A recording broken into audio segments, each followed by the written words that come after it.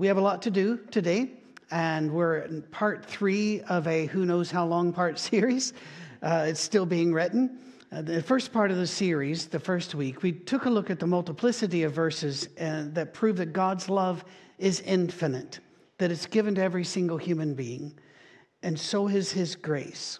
The Bible even tells us repeatedly that Jesus died for the sins of the whole world, and that God sent Him to earth because He so loved the world. In the second week, we looked at the nearly forgotten fact among Christians in the West, both Protestants and Catholics, that the early church, or at least a very large portion of them, believed that God would eventually save everyone. We also revealed a list of those teaching the ancient teaching of universal reconciliation throughout history, their voices sometimes stifled by the majority, but still there, powerful, insistent to this very day. And that brings us to a rather large question. What about hell? Isn't hell the ultimate destination of the vast majority of humans alive now or who have ever been alive? Isn't it a torture pit that will for eternity burn, terrify, and punish all of those not in Christ forever and ever? That's what many of us have been taught. Maybe we should look at hell. The first problem with doing so is figuring out what the word even means. Where is it? What is it?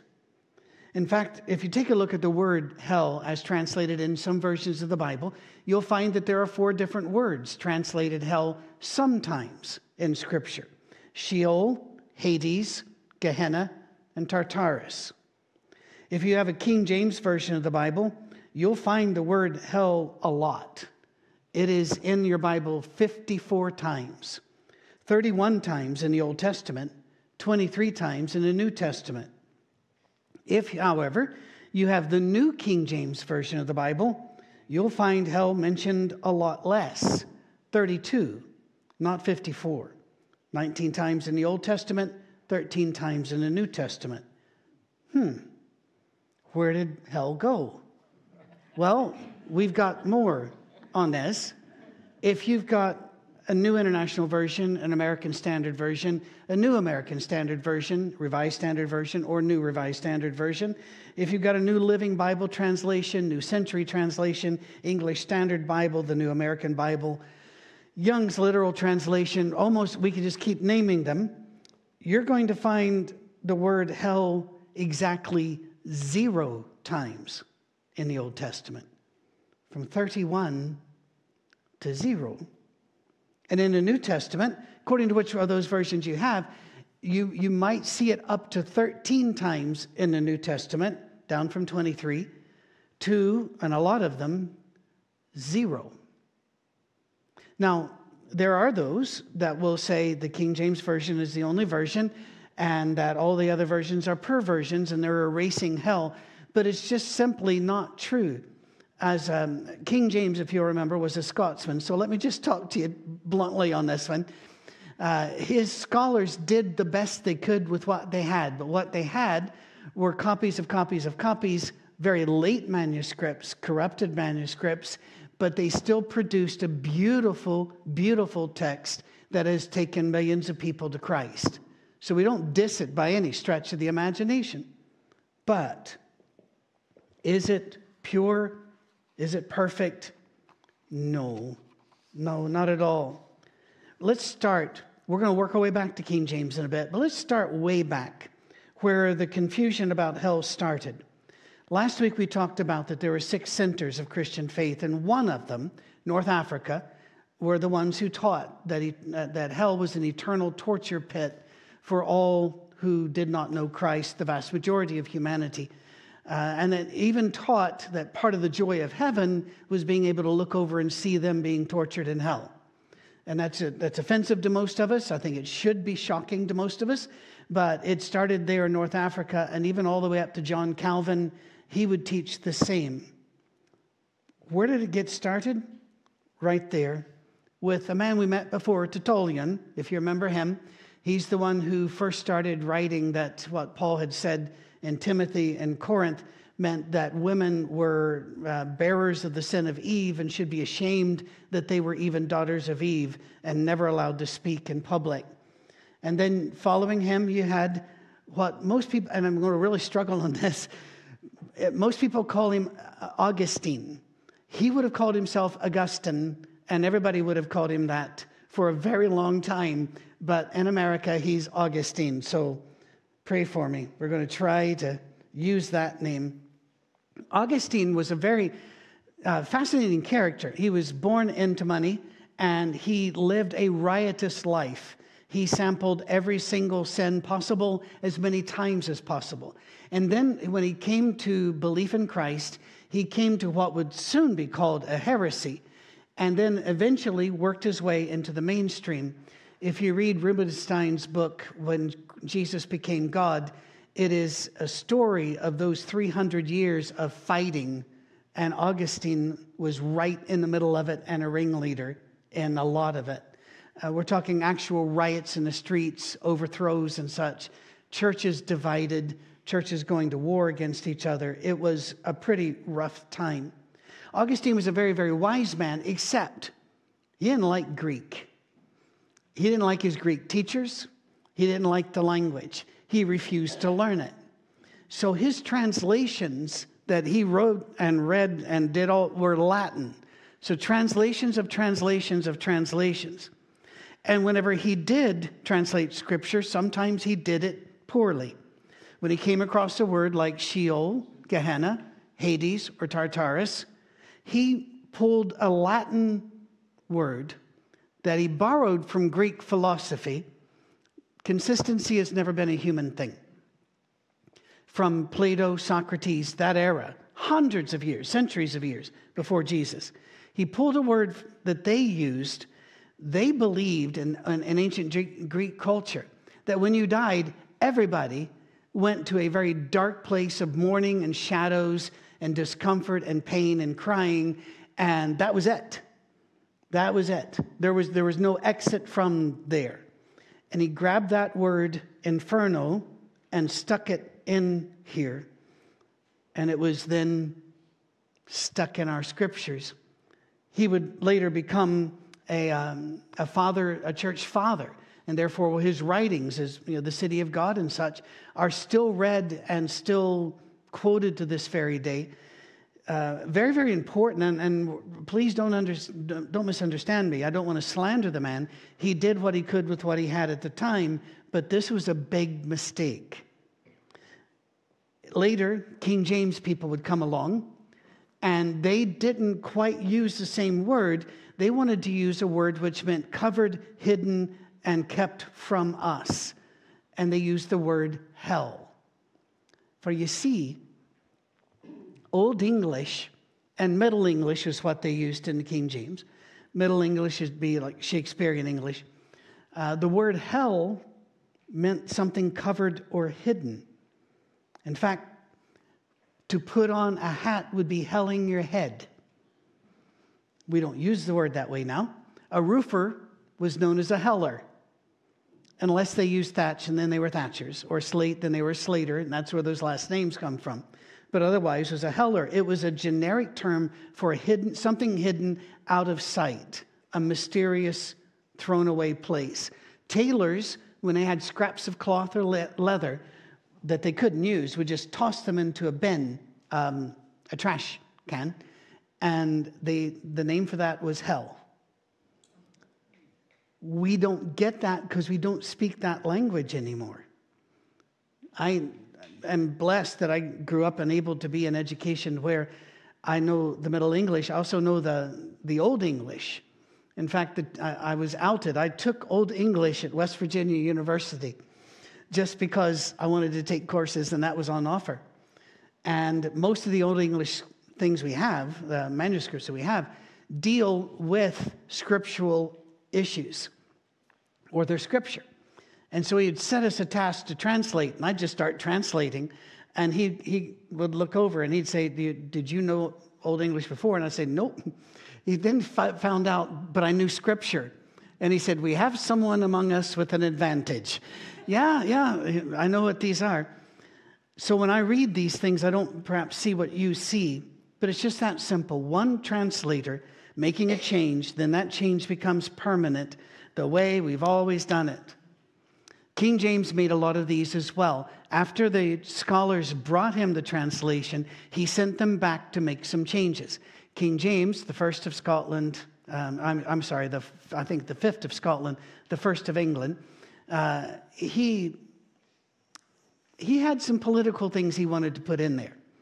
For example, at that time, the word deacon was a church office. In the Bible, it means servant or minister. And so they had translated it servant or minister. He said, send it back and put deacon in there. And so what they did was what's called a transliteration, where you take a word in another language, in this instance, Greek, diakonos, and you just put English letters in and you make a new word. That's where we get the word baptize, because the word baptizo means to immerse. Well, they weren't immersing at that time, so he wanted that sent back, and they made a new word, baptize. He did this with several things. No version is completely pure, but they will all get you to Jesus. So there's no reason for us to get into slap fights about versions. They will get you to Jesus, but you might have some weird ideas because somebody did a word choice. When Augustine put the word hell into Scripture in his writings, it had a massive impact on the early church.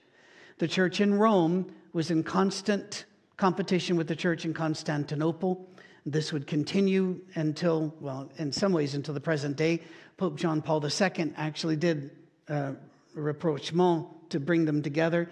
That was only, 20, 30 years ago now? But until then, a lot of pressure. And before then, they would actually put armies in the field against each other. And as we brought up last week, sometimes they would even ally with the incoming Muslims to attack the other side. This is a bad time for Christians. We weren't acting as Christians. But when the Church of Rome gained ascendancy, they made Augustine a doctor of the faith, and his words were considered inspired and accepted as doctrine of the Church universal. All were bound to it. But he didn't just bring in the word. He brought all that mythic baggage with it, including he didn't understand what the words in Greek and Hebrew for ages, times, and lengths of times, eons, meant. And so he plugged in eternal. As we will find out in a couple of weeks, he plugged in the wrong word.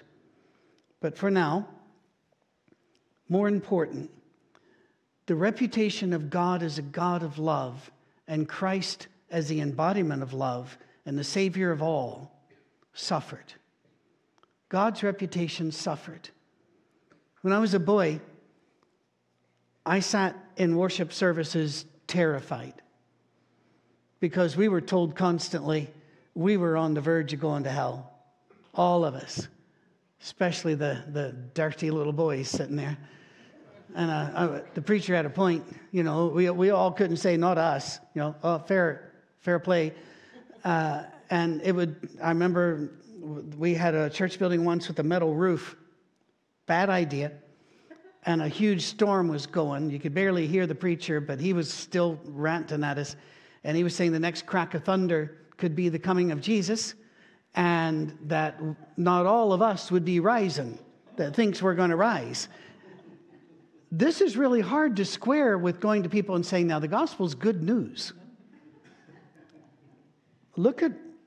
This is what we're going to do now. Because to go over this honestly and fairly, we have to look at every instance of the use of these words and show that you can tell, no matter what version you use, that we've misunderstood the words. So that's why we're peeling this onion very slowly. And I just, before I do that, real quick, immediately people start saying, but you're saying people that are sinners are just going to get away with it. No, the Bible does talk about punishment, and we're going to talk a lot about that later. But for right now, just to help you, as one person said to me, you're saying that they're going to get away with it. And I looked at them and I said, have you listened to yourself? Aren't you going to get away with it? You're a Christian. You were baptized.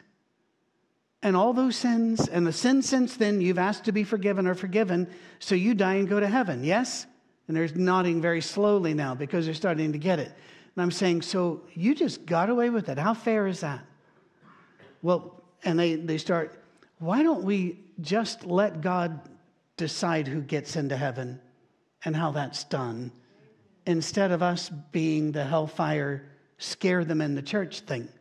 I was scared into the church. And that's the reason why it was so easy for me to leave it.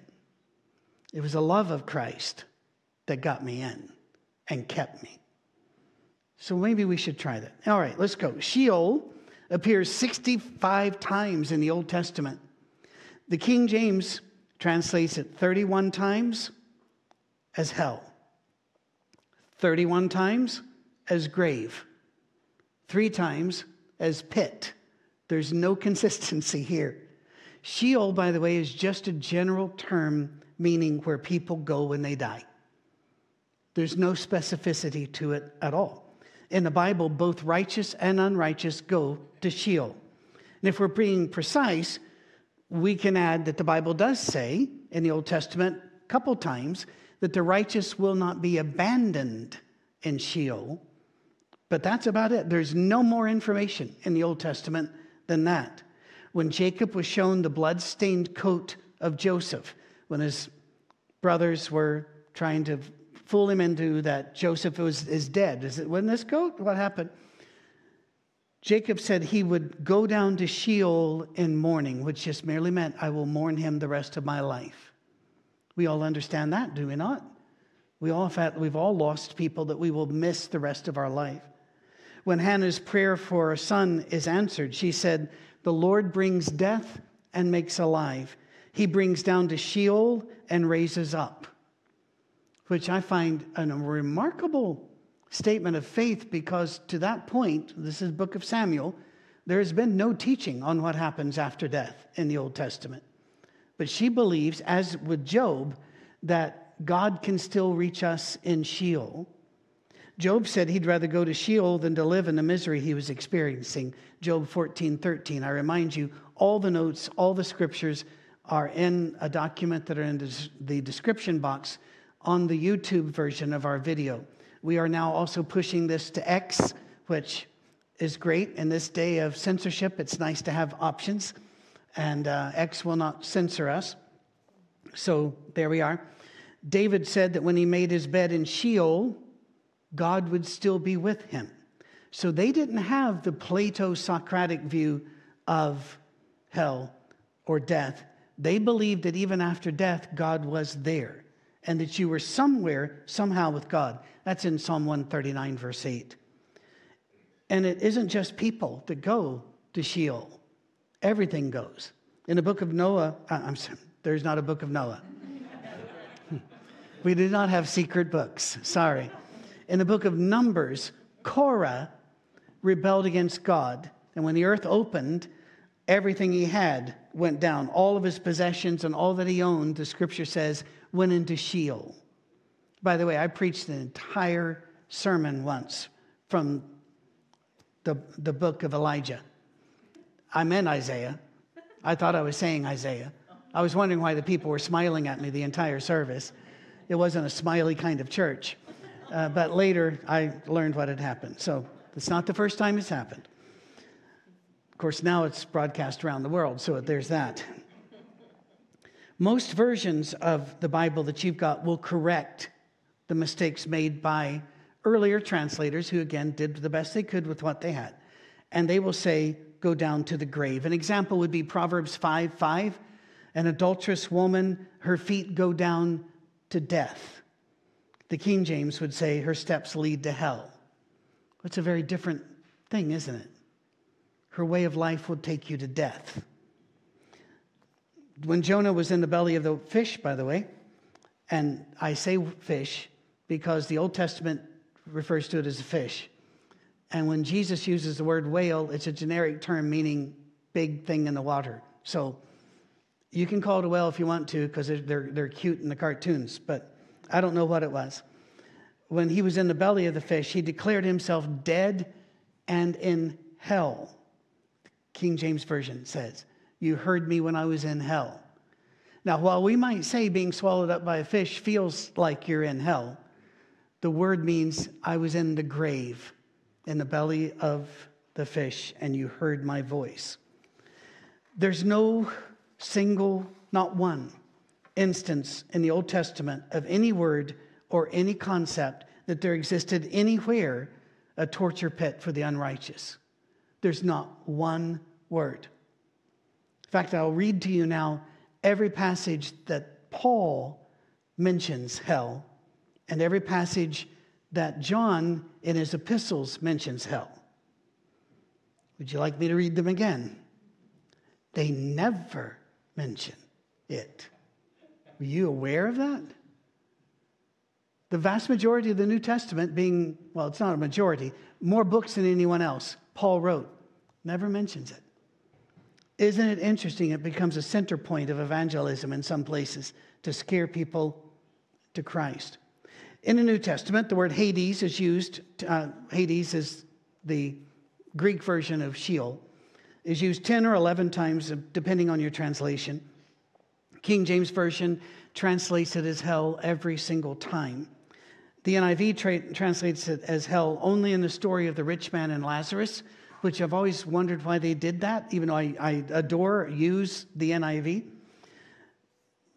Why does no other modern version use the word hell in the New Testament? Well, it's because for Hades. It's because Hades just means Sheol. It means the grave. It's used often metaphorically, symbolically, like it was by Jonah. Matthew 11:23. Capernaum is under judgment, a city. And they are said they will go down to the grave. In the King James, it says go down to hell. All Jesus is saying you are judged and you will cease to be on this planet. In Matthew 16:18, I love Matthew 16:18 because I misunderstood it for most of my life. Upon this rock I will build my church, and the gates of hell shall not prevail against it. I thought all my life, all right, that means stand on Christ and hell can't get you. Gates are not offensive weapons. Gates are defensive. And once we realize hell means death, Jesus is saying, you believe in me, and we will break open the gates of death. And in fact, he does. Rather than teaching that Jesus is a place of endless punishment, Jesus is saying his church will destroy the very gates of death, releasing those behind them. If you want an example of that, Revelation chapter 1, verse 18, the angel declares that Jesus holds the keys to Hades and death.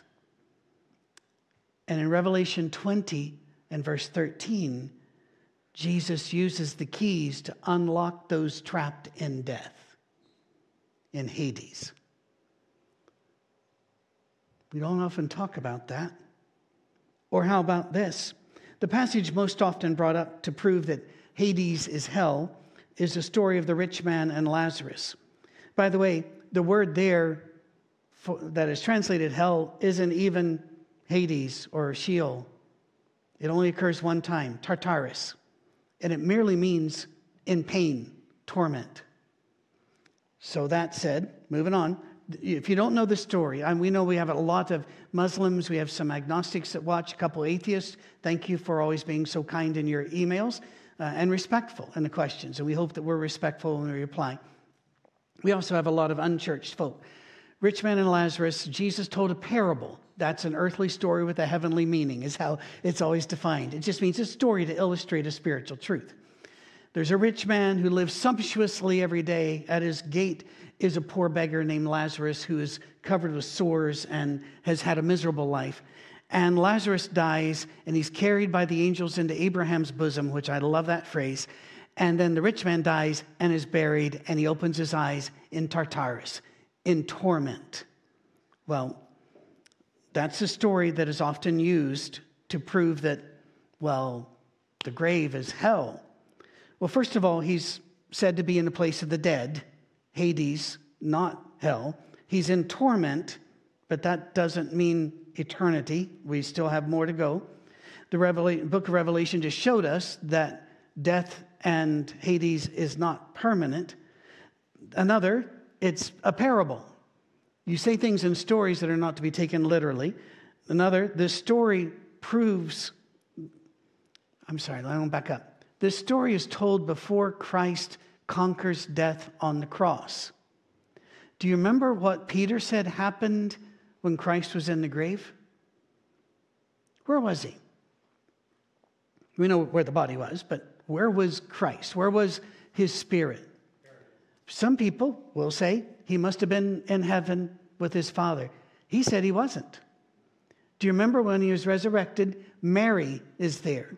Not his mother Mary, one of the other many Marys in there, a Mary Magdalene. And she hugs him and he says, "Touch me not." That's the King James phrase, always comes to mind. It almost means, ouch, as in hugging too hard. Don't hold on to me because I have not yet ascended to my Father. Well, where was he? Peter says he went and preached to the spirits that were in prison in Hades. Because of time, we're only going to look at one more word today. We've got a couple more to look at next week, and then we're going to take a look at the words for eternity. The word Gehenna. You might have heard it said that Jesus spoke more about hell than anybody else, and that is absolutely correct, except it isn't. The word is often translated hell, but he spoke of Gehenna. What is Gehenna? It is the valley of Hinnom, which is outside of Jerusalem. It's mentioned 13 times in the Old Testament, always as a place of idol worship. Now, because we have house churches that watch this, I will not go into any details about their worship because we have little ears in the room. For the grown-ups, you can look up Molech in particular, but also Dagon as a more minor character. But the main player that was worshipped in the valley of Hinnom, or Gehenna, was Molech. And he was worshipped by sacrificing your child to them. And it was done in the most hideous, atrocious, painful ways imaginable. And for most of us, it's not even imaginable until we read about it. Because of this, good King Josiah, you remember he's the one, they found the book of the law, and then the prophetess, the priestess, Huldah, helps him revamp the law so that the people will now follow the law and they will turn to God. Because now we're turning back to Yahweh, we have found the book of the law. And interesting, isn't it? We just found it in a temple. Nobody had been using them, or even the temple, evidently. So they turn back to Yahweh.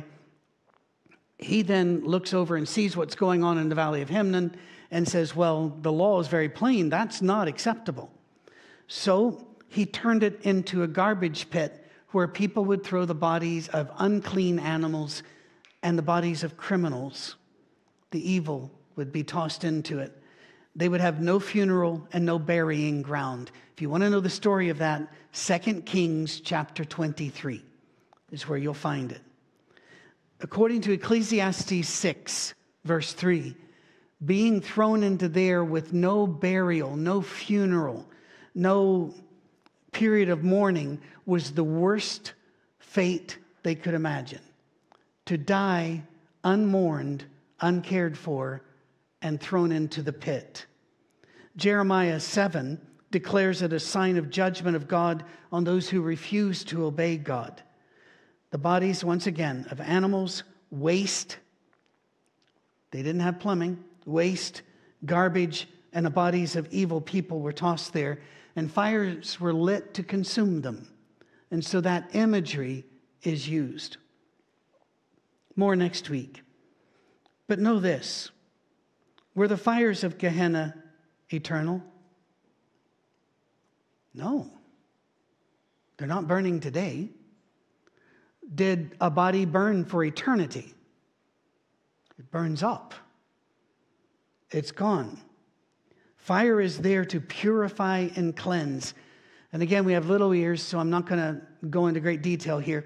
Those of you in the military, regardless of whether it's stateside, British, or whatever, you know that you have latrines that you have to create. And then those latrines need to be emptied out because health reasons. And those of you that served as privates know that when you got on the bad side of your sergeant, you had to deal with the burn barrel. You had to get all the muck, shall we say, and put it into a barrel and incinerate it. That's the only way to get rid of it. But it's gotten rid of. It's not there forever. It is there to purify and cleanse. And the fires that are mentioned in Scripture are there to purify and cleanse, not to torture forever. Think of it this way. We always want to do this, don't we? We always want to mention Hitler, so let's just do it. We get Hitler. I asked prisoners this last week in Louisiana State Penitentiary. I said, does he deserve the death penalty? And the answer was absolutely. And then it's too good for him. I'm talking to people on death row, and they're saying, no, that's too good for them. And I'm going, okay, what if we tie him to a stake out here and light him on fire? Would that be appropriate? And the answer was, yeah.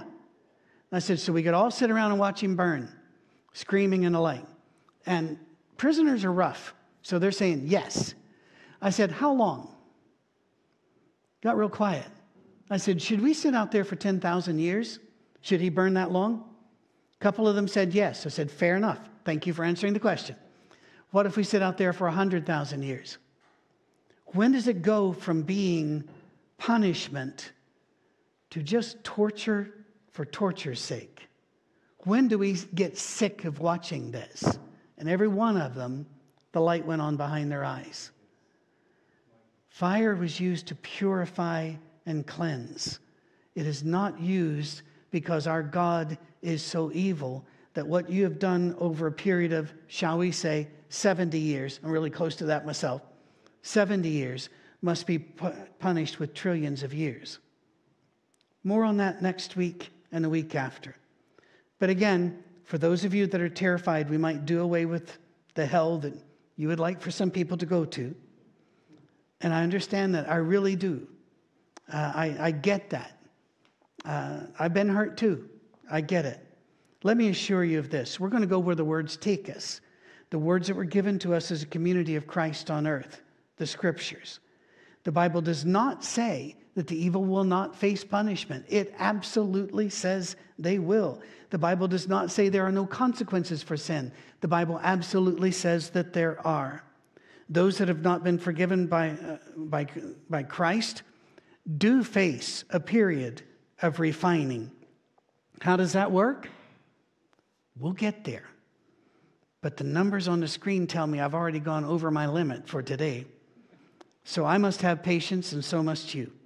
In the meantime, how about this? Let's just turn to Jesus so none of us have to worry about this. Let's love others so much that they turn to Jesus so that they're not concerned about this. Because we're no longer concerned about fire. We have turned to the light. And that light was the life of all mankind.